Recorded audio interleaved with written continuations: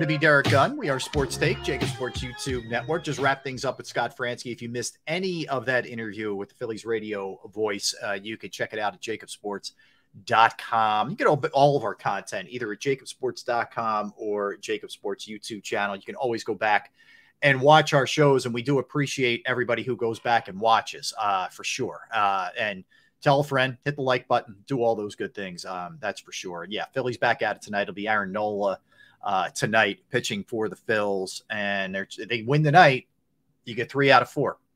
And that's all you're looking to do is stack series. That's for sure. All right, we turn our sights now to the Eagles, who practice today, their 10th practice. They'll have a walkthrough tomorrow because they have the game on Saturday at Baltimore. And we talked a little bit earlier, how much the Ravens like to win those preseason games. So we'll see how that shakes out. But practice today, Derek. So couple of names to note that we're back. One, Devontae Smith came back from a personal leave. He was at the sentencing for his college teammate Henry Ruggs, who got sentenced to 3 to 10 years for his role in the death. He was driving the car in the death of that young lady and her dog, unfortunately. But Devontae, supporting his teammate, was there. The Eagles gave him the day off. It was excused. He's back, and also back Nakobe Dean, who's been rehabbing that ankle. So those two guys back at practice for the Birds, and Malcolm Jenkins in the house checking the action out. Speaking of Malcolm Jenkins, if I'm the young safeties, I am tapping into every bit of knowledge I can possibly get, and that includes Avonte Maddox and anybody else who's playing that safety spot, because during his heyday, especially in his prime, he was one of the best in business in terms of reading defense, reading offenses, playing down in the box, knowing when to shoot gaps, knowing when not to. He is a wealth of information for that organization and for those players. And Avonte played with him for a while, and I am getting everything I can out of him for the short amount of time he's there. I agree. You're right. What a resource that you could tap into, man. The Eagles have used guys in like consultant roles before. Malcolm would not be a bad guy to have around for a couple weeks in camp in general, exactly, more than just one day, for sure. Especially when you think about it, this is a very, I wouldn't say Terrell Edmonds is young, but you got a lot of young safeties here, with Blankenship and Brown and some of these other guys. Yeah. He'd be a good guy to tap into, man. That's for sure. The other thing is Nick Sirianni would not confirm or deny the starters will play in that first game. So I think two things are at play when he says that. One, I think he means most of them will not play. I don't think there's much chance that you're going to see Jalen Hurts or Devontae Smith for that matter. Right. But I also think it leaves a little bit of wiggle room for him if he wants to maybe play Blankenship a little bit, just for example, or maybe if he wants to play one of the younger guys who might be considered a starter a little bit. That you may see. I don't think you're going to see much, but you may see a little bit of that. What do you think? I think on defense it's a lot easier to mix and match, like certain players that would be considered starters more so than an offense. On offense, if my starting quarterback's not playing, why am I playing my starting offensive line and front line receivers? That's not going to happen. But there's some running backs who might get some, Penny and Swift might get a little run just to get acclimated to the system here and the calls and the audibles here. They might see some time in the backfield behind the second offensive line, which is still not a bad offensive line for the Eagles. But when it comes to the defense, I can see Jalen Carter, Reed Blankenship, Nolan Smith, guys who are going to be counted on heavily, getting some reps out there, getting it down, getting the timing down, getting the calls down, so on and so forth.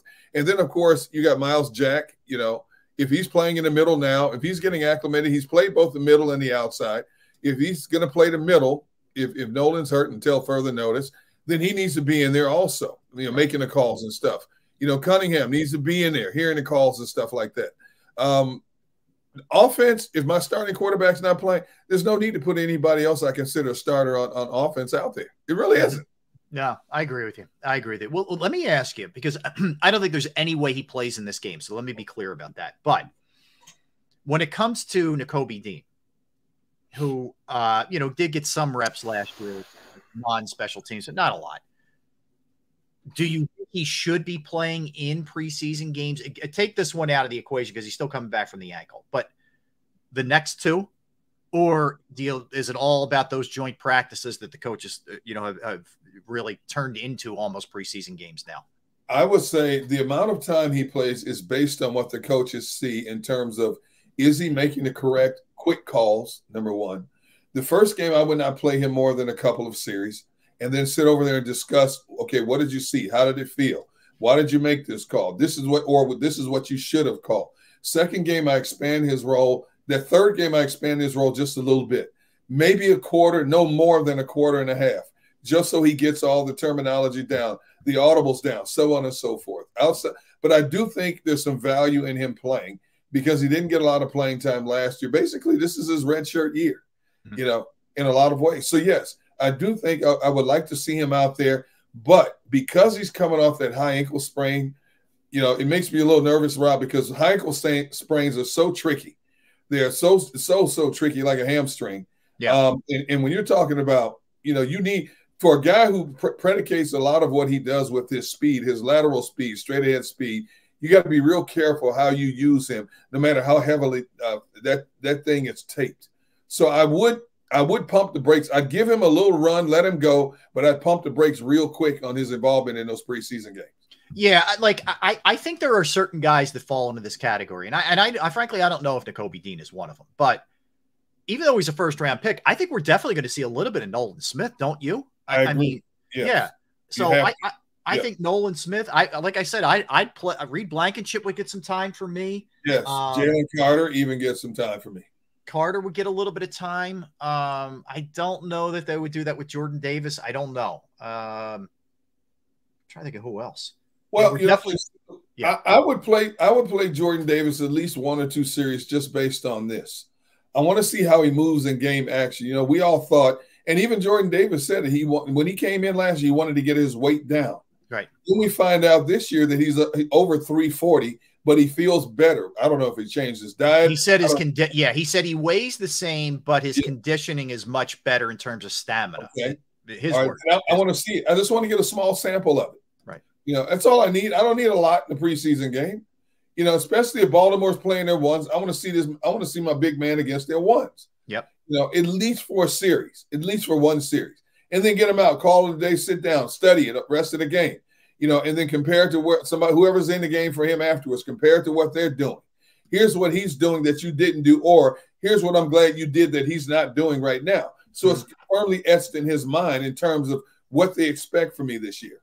Yeah, I'm with you. Like, to me, measuring him against a group of ones in the second preseason game or whatever, him being Nakobe, I would be really interested in that. I'd be really interested in Jordan Davis too, going against a #1 offensive guard or center and seeing what that looked like. Yes. Yeah. And I think that kind of stuff is invaluable. I know there's a risk, and I know I get it. And this is not me questioning the way the Eagles do things, because how can you when all 22 guys started last year for the Super Bowl? Right. But I think that's something that this team, it's a little bit different this year because there's more inexperienced guys than you had last year. It was much more, there were more veterans, especially on the defensive side. Exactly. And again, because of the freaky accidents that happen and injuries that happen, you kind of err on the side of caution, but you want certain guys to work up a sweat because you see things in game situations. Even though it's going to be vanilla on both sides of the ball, you're still going to see things in game situations you don't see in a practice situation. Yeah. And you want the learning curve to start now. You don't want to wait until, because by the time you hit that last preseason game, it's meaningless because you're playing a bunch of guys who are just trying to hang on and make a roster, or guys who are trying to get material to sell themselves to another team. Yep. So it's meaningless then, which means you would not get a real analysis of what it is and what isn't until that first regular season game. Yeah. And with everybody playing 3 preseason games now, you don't have the luxury of that 4th game anymore. Yep. Yeah, it's a good point. It's huge. Well, the other thing is, like, I don't know about you. I know a lot of people kind of just poo-poo preseason games or whatever, but you know, it's still a showcase for a guy who's trying to make it if there is a spot open. So I still think it's critical. I still think it's important. You know, I get that everybody doesn't watch games the way that I do, you know, with the volume of it and as much as they watch, but I still think it's important. Like that's why I'm going to be, I have to be in on it Saturday night, but you know, I would be in on it even if I was just watching as a fan, put it that way. And I know it's going to push into your bedtime, but it's worth your interest to stay up just a little bit longer to see this game. Hopefully they don't have a lights issue in this game like they did at the Hall of Fame game. You know, they prolonged the game by like 30 minutes. We have a little Hall of Fame game story later that we'll get into, where some people got some cash out of it. But yeah, I think the other thing is, and I'm getting way ahead of myself, and I don't care. I'm going to put it out there right now. Right. Nolan Smith's my guy, Derek. He's your guy this year? He's my guy. Yeah, he's my guy. Okay. He had a quote today. You'll have to kill me to stop me. Yeah. And there was a story about him when he tore I think it was his pec or I forget what it was, but his shoulder, his arm last year. And he didn't get to be on the field when they won the national championship. Right. Drives him. He was on it the year before. But anyway, the day after he has surgery, I'm not talking about the arm he had the surgery on, but the other arm. He's in there, you know, lifting weights. And the training staff walked in. They're like, "What are you doing?" He's like, "What? Why? I got to stay in shape. Like this dude, he's a beast." And I'm telling you, Derek, he's like angry in a good way. Like there's an edge to Nolan Smith that I love. Yeah, I'm interested in seeing how much playing time he actually gets if he is the backup to Hassan Reddick. You know, Hassan Reddick's not coming off the field much unless he's injured. So where else do you utilize Nolan Smith if it's not a Hassan Reddick spot? And that's one thing I'm most curious about, because do you flip him to both sides? Does he get a little bit of run for Sweat? Possibly. Yeah. You know, I would assume as much. But I got to see him. I want to see him. You know, he's a first-round draft pick. I got to see this kid. Nobody thought he would be on the board at 30. Right. You know, I want to see what he looks like. Yeah. You know, and that's beyond preseason. I want to see what he looks like in a regular season game, what kind of explosiveness he has off that edge. When he drops back in coverage, what kind of cover guy is he? You know, things like that. I want to see. I can't wait to see it.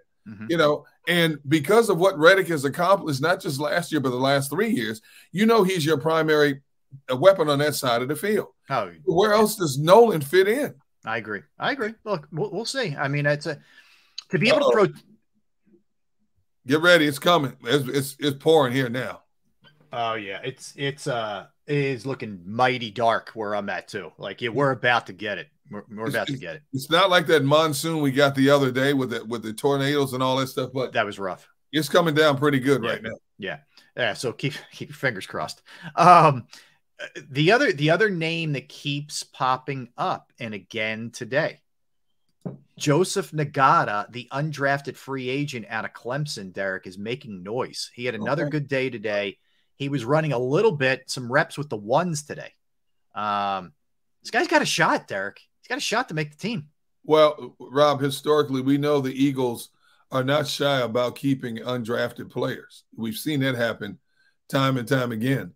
And if he's got something that the Eagles can use, trust me, they're not going to let this kid get away. And I would imagine, but is he good enough to make a 53? When you think about all the positions, you know, X amount of players at this spot, this spot, this spot.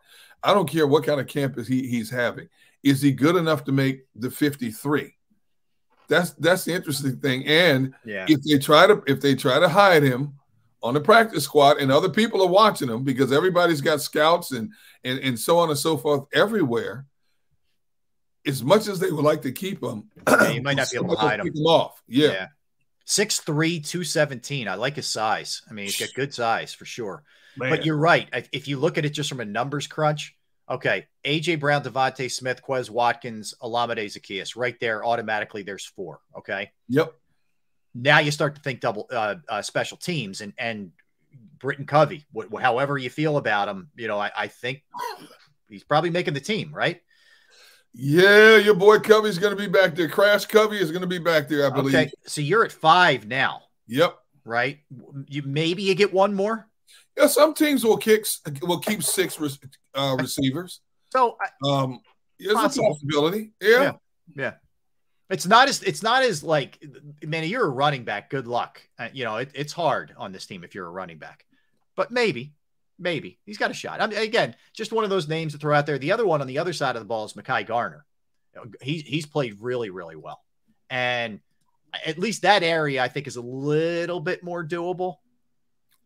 In terms of maybe being able to make it. Yes. I would agree with you there. There's a little bit more openness on that side of the ball.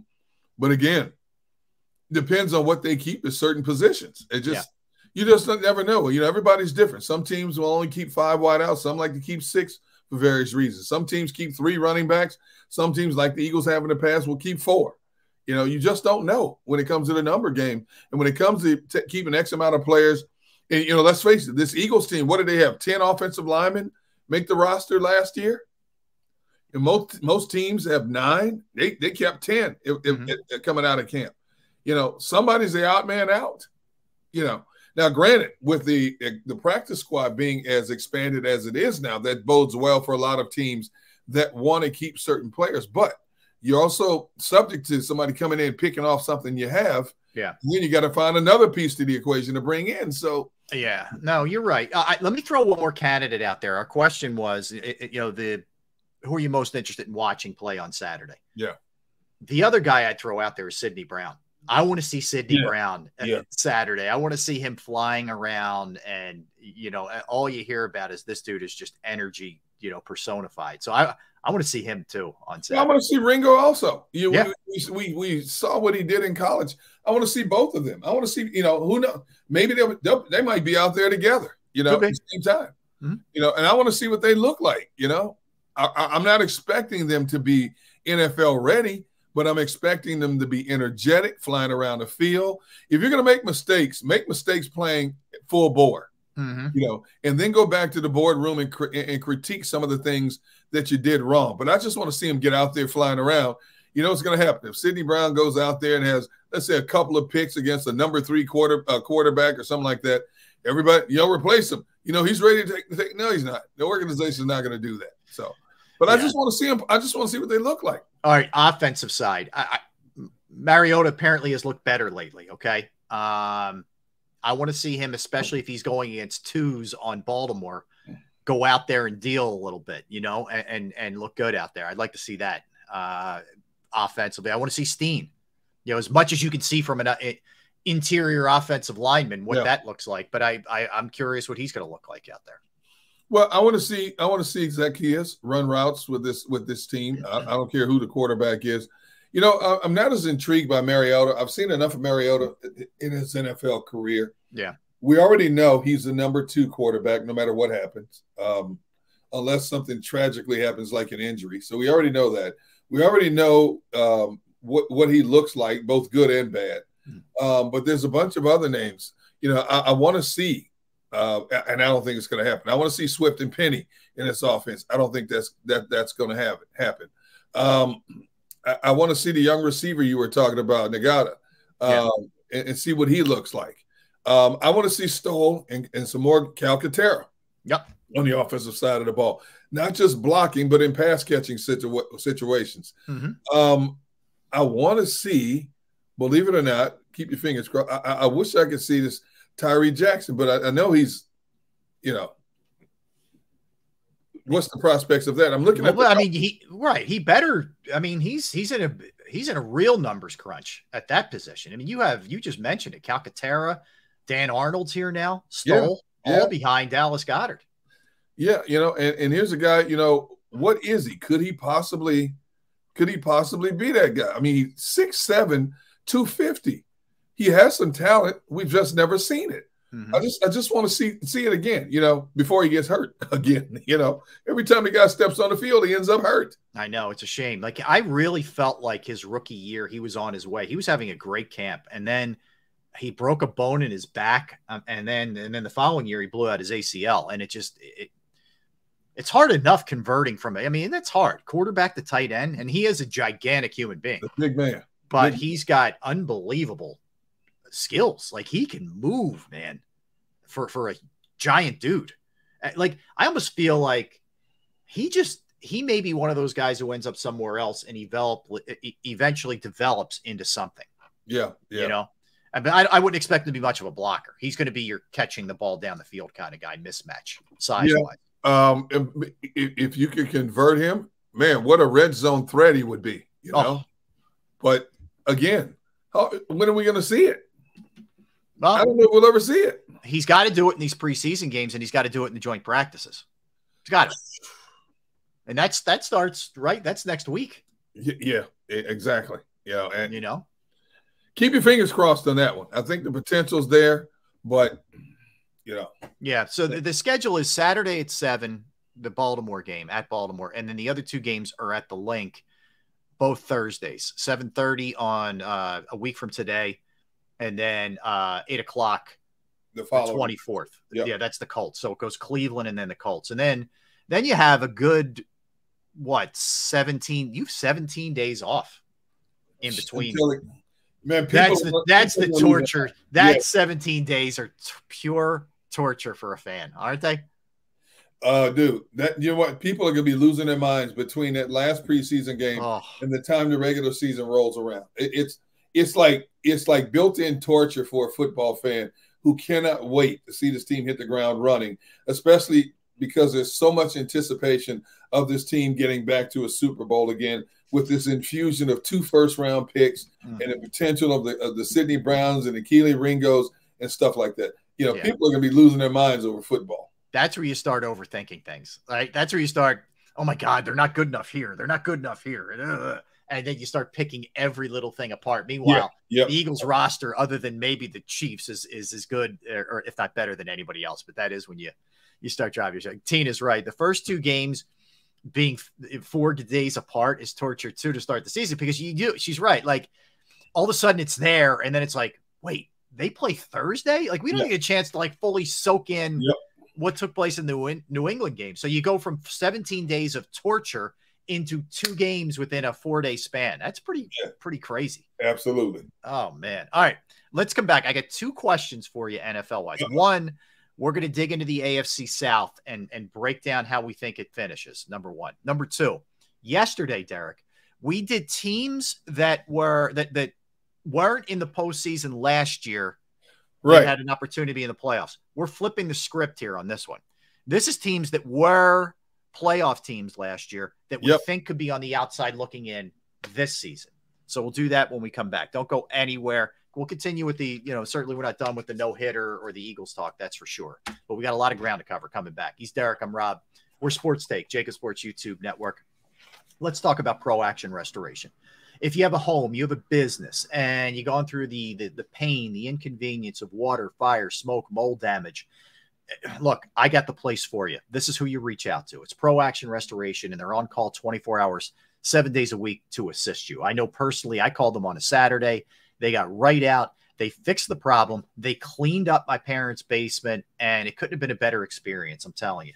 They are licensed, bonded, fully insured. They've been serving the tri-state area for more than 2 decades. Pro Action Restoration will work in conjunction with your insurance company. So again, could be water, fire, smoke damage, mold remediation, you name it, they can handle it. Give them a call, 610-623-3760, 610-623-3760, or online at proactionrestoration.com. That's